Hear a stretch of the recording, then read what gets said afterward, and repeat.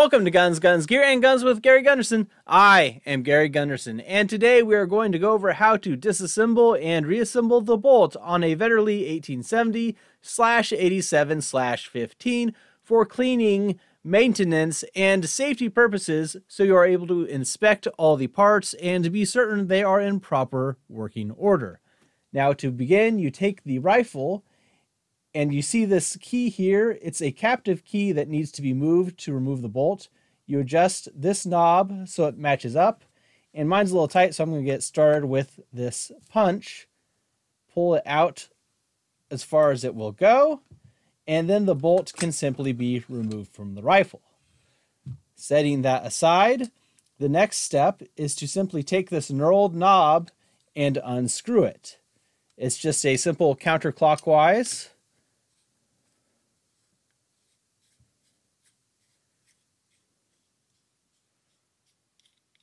Once that's done, you remove this cover, this spring, and you can look at the bolt and see that the handle actually cams the firing pin out of position.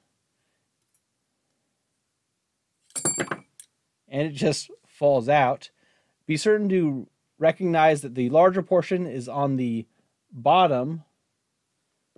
Then you simply take off the bolt handle. And that's all there is to it. That's disassembled bolt. And putting it back together is just as simple.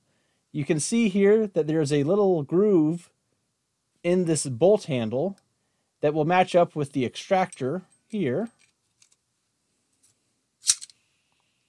And see it fits over.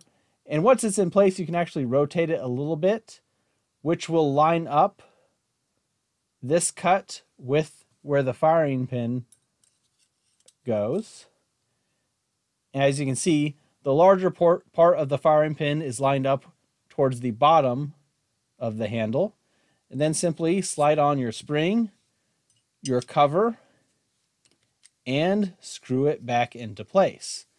It's important to be sure you have the firing pin correct, because you can actually put it back together upside down, essentially. You'll notice right away if you try to put it back into the rifle, but it's better to avoid it overall. Then you simply line it up, make sure it's on the track there, and you actually have to recock it to get it back into place. Slide the key back, and you can leave this in place or move it, and then you're done. That's all there is to it. It's a relatively simple bolt. It's kind of a different bolt compared to most modern firearms that I am used to. So it's a little unique, a little different, but it's relatively easy. That's really all I have for today. I just wanted to show you how to disassemble and reassemble the bolt on this rifle. If you have any comments or questions, please let me know below. Thanks for watching to the end of the video. If you've made it this far, please consider subscribing to the channel if you haven't already, liking the video, and sharing it with others to help the channel grow. I also have a Patreon, which you can join to help support me, and a Discord you can join as well. Thanks for watching.